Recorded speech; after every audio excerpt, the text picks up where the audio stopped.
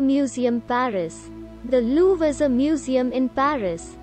The Louvre, or the Louvre Museum, is a historic structure in Paris, France, and the world's most visited museum.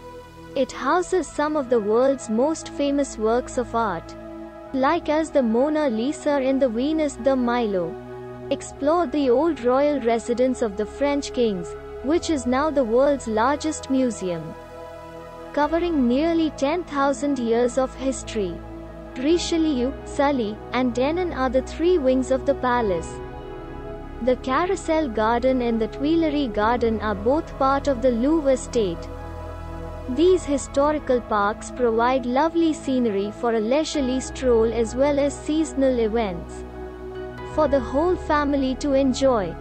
The Tuileries Gardens play areas and activities have long been a feature of its attractive Parisian image.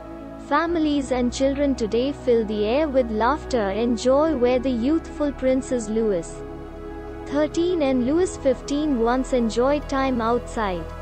The majority of these activities take place on the Rue de Rivoli side of the garden.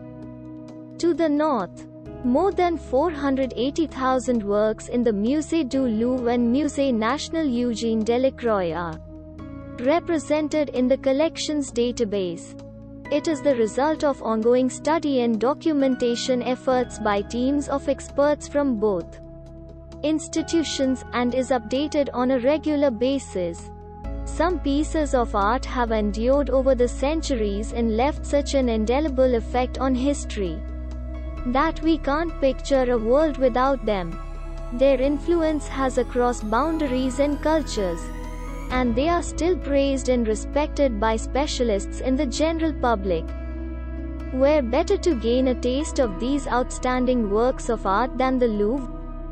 Paintings, sculptures, architectural features, and art objects by famous or unknown artists of many different backgrounds and ages may be found throughout the palace, and there are no two masterpieces alike.